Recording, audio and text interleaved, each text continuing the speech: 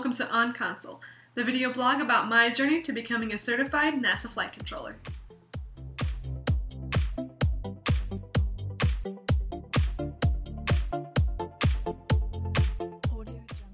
Hi again, Jenny here.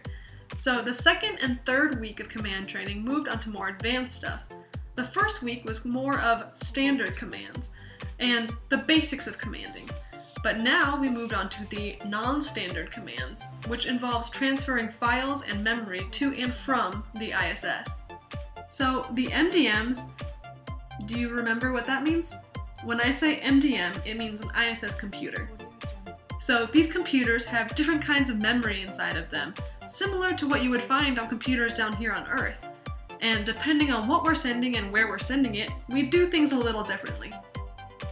We have the ability to uplink different files to the CNC MDM, or the king of the computer system. Now, depending on what its final destination is, the CNC will either keep it for itself or it'll be able to send it off to who it's for. We also have the ability to load things directly to an MDM. Now, the file uplink and the load have different constraints, so depending on the situation, we use one or the other. The things we send up are general changes to the MDMs and software patches. Also, every year or so, we update the version of the overall entire software of the MDMs. Kind of like how computers here on Earth get a new and upgraded operating system every couple of years. In the case that we want to collect data from an MDM's memory, we have to do what's called a data dump.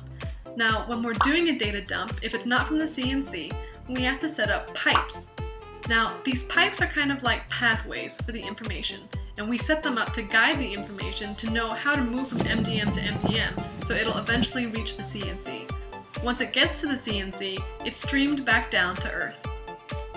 Now, as a Cronus, I get a special role in all of this. Anyone can create a request to send a file to the ISS, or to request a data dump from a certain element. But everyone has to come to Cronus to actually uplink these non-standard commands. Now, all of this knowledge will be tested at my very first oral board. This is where I sit in front of a panel of already certified Cronus and sometimes other disciplines, and they question me on everything that I've learned to make sure that I retained it and remember it. Now, this one for our command certification is about 2 hours, but it's just a taste of what our final oral board will be like. And when I say final, I mean like a year and a half from now, when I'm ready to go on console. That one is about 8 hours.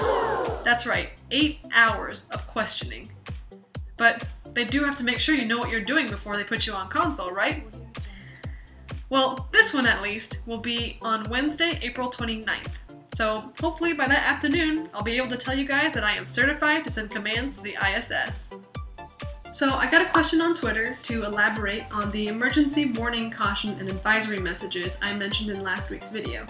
Now, I don't know enough to give you every single message in all of these categories, but I can give you some general criteria.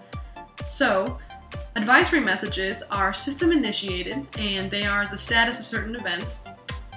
Cautions are less time critical, but they have the potential to become worse if ignored, and they do not require immediate crew action. Now, warnings are a little more dangerous, and they do require immediate action in order to avoid a major impact to the mission or a potential loss of crew. This one does require at least one crew member's immediate action. Now, I can tell you the emergencies because these are the big three that we learn. So, an emergency is a life-threatening event that requires the immediate action of the entire onboard crew.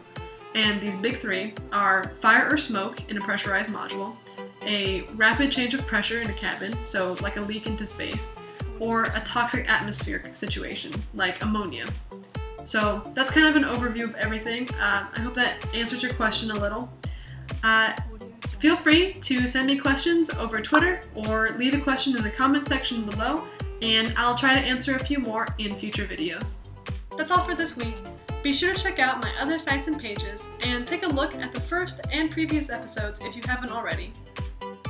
Well, as always, thank you so much for watching, and I hope to see you next week and for many more, as we get one step closer to being on console. Hopefully next week I'll be able to tell you that I'm officially command certified. See you then!